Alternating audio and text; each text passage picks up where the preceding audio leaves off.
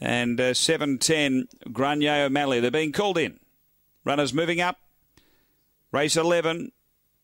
This is the last of the night in Adelaide. Call the Greyhounds tomorrow. Light on.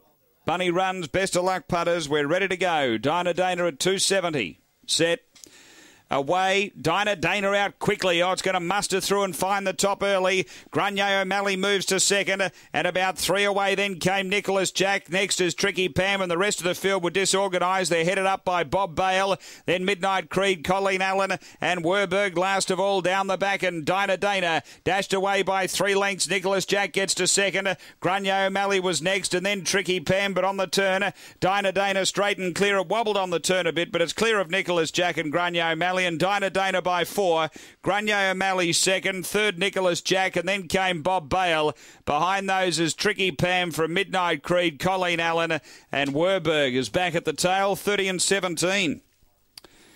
After the running of the last race, number 11, and favourite gets in. Gee, she drifted out at the end, out to 3:10 at the jump, so must have drifted out right on the knocker. Sean Matcott, Brendan Wheeler.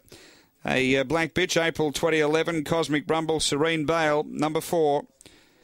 Second, going to 6, Grenier O'Malley for Robin McKellar, and third to 5, Nicholas Jack for Todd Kelly.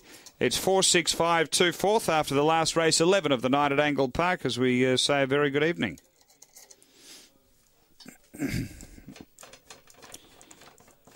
Oh, the brown dog.